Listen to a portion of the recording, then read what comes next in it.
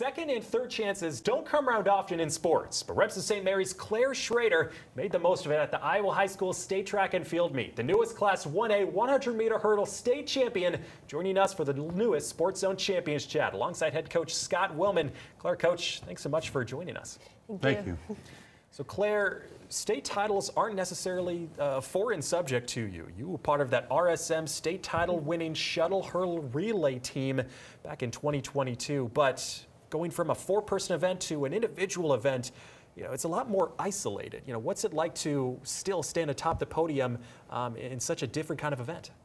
I mean, it's definitely a lot more pressure, like running just by yourself and not having your team to depend on and have them push you. So definitely to have that pressure and then still be able to succeed and to win was definitely over emotions and stuff when finally crossed the line. So yeah.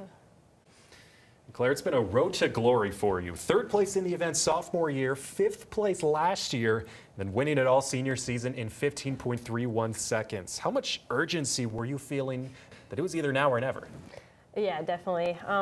And during that race, the runner right next to me, I could literally see her out of my eye, and I was like, oh gosh, I gotta keep going, and that definitely pushed me. And then I was just like, I gotta do it because I was so close. I've been so close, and I just needed to do it now. So, yeah. Scott, Claire becoming the first individual state champion in program history on the girls' side since 2002. What's it been like to see the growth from this senior all the way as the years have gone on, especially up to this last spring? No, she's been a very special athlete all the way through. She has medaled in the 100-meter hurdles every year, freshman year through, and also in the shuttle hurdle freshman year through.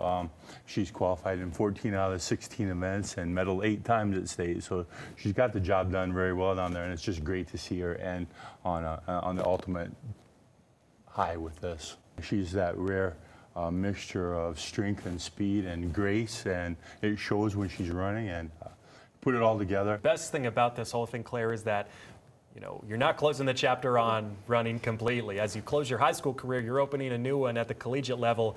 You running for Buena Vista University. What do you hope the journey that you've been on can say for other reach the heights that you were able to finish on? The outcome of winning is just the reward for all that hard work you put in, and you can't just quit at freshman year. You gotta keep going. Well said. Well, Claire, coach, thank you all so much for stopping by, and Claire, congratulations again on becoming a state champion. You've earned it. Thank you.